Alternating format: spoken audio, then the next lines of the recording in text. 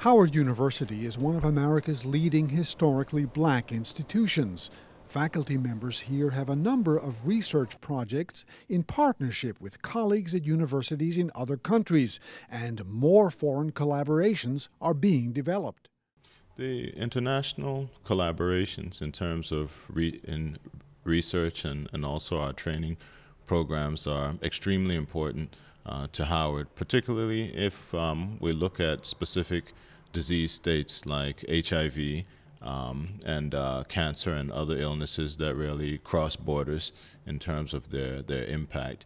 But we've also had a number of research collaborations in other areas in atmospheric science and biology and chemistry and in other areas that we believe are also key to the university and help us to identify ways to tackle problems that are international problems and not necessarily regional or national issues in the United States.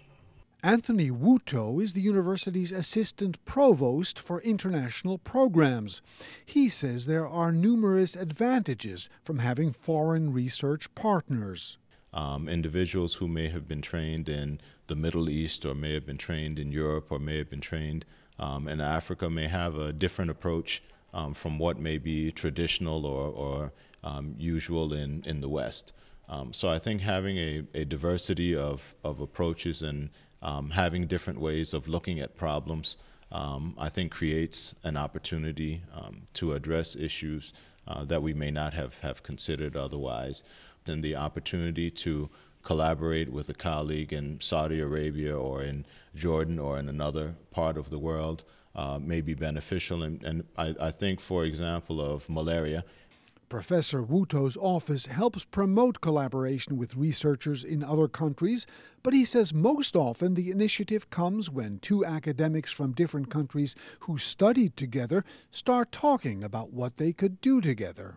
So I would say that primarily that's probably the most common reason is because of personal contacts, or, for example, because we have individuals who studied from various parts of the world. Someone who may have been a classmate in graduate school or a classmate in undergrad becomes a ready resource when they return to their country of origin. But we also have opportunities to develop collaborations based upon meetings at conferences and meetings at national and international venues where researchers who have common interests have the opportunity to hear about what their colleagues are doing.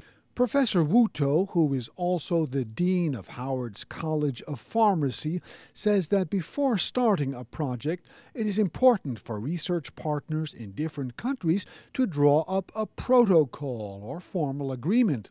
It should cover such issues as how much money and resources each side will commit, and who will be the lead author of the various papers they will publish. One of the things that I think is important, particularly when there's international collaboration, is to have a fairly good idea up front. What is the working style of the individual that you're collaborating with? What are going to be some of the guidelines in terms, for example, of publication? As we develop publications from our research, we may agree who's going to be the first author, or there are 3 or 4 publications that may develop from this, and I'll serve as first author on the first publication. My colleague will serve as first author on the other one. Howard University has a long history of international collaboration. It is currently expanding its teaching and joint research projects with academics in Ethiopia, Brazil, and China. As American universities become more globalized, faculty members are increasingly looking for new opportunities to collaborate with foreign colleagues on joint research projects. It brings in new resources and new perspectives in the search for new knowledge. For Saudi Good Morning, this is Burton Bolag in Washington.